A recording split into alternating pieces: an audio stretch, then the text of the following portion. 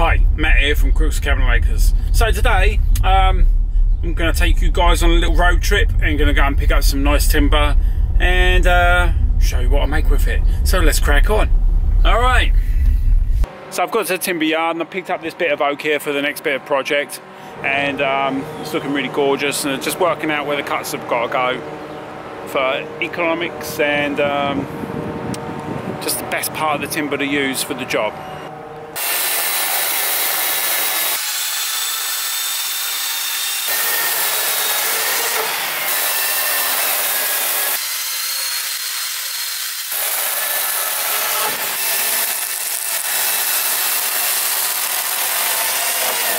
Okay, so let's have a quick talk about my setup.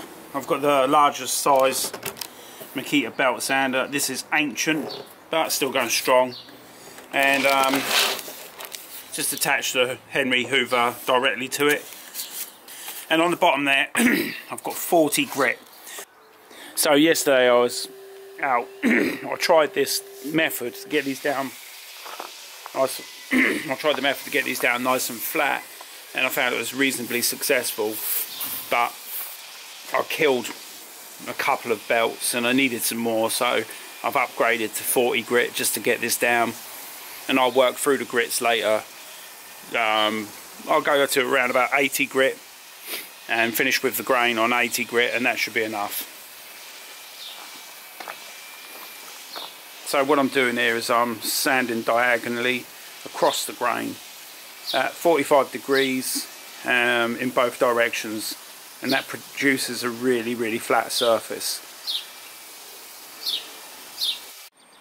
So to be clear, I wouldn't recommend, if you want perfectly flat boards, I wouldn't recommend this method, but actually that is very good.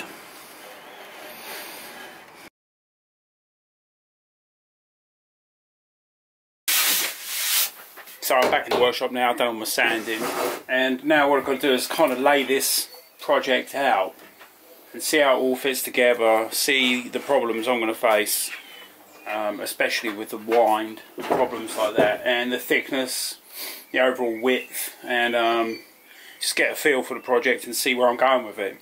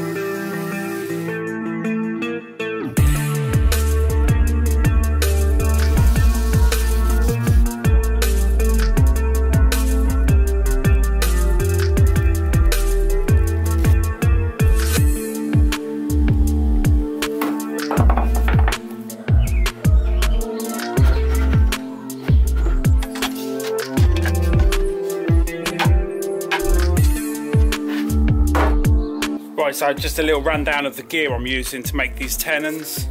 I've got a series of templates. This is obviously the mortise, and this is the tenon one for that one. So all the planks are different sizes, so I've used different spacing. So to run around the tenon, I've got my large size Makita. And in there, that's a 19mm by 50 something mil. Yeah, 50mm twin flute cutter with a roller bearing at the top. This is the standard 80 grit sanding discs. And as you can see, I've gone through 3 of those, totally ruined. And there's my mesh one. Still on the same one, still got some real sharpness to it. The extraction from these is fantastic, it's almost perfect, like there's nothing there.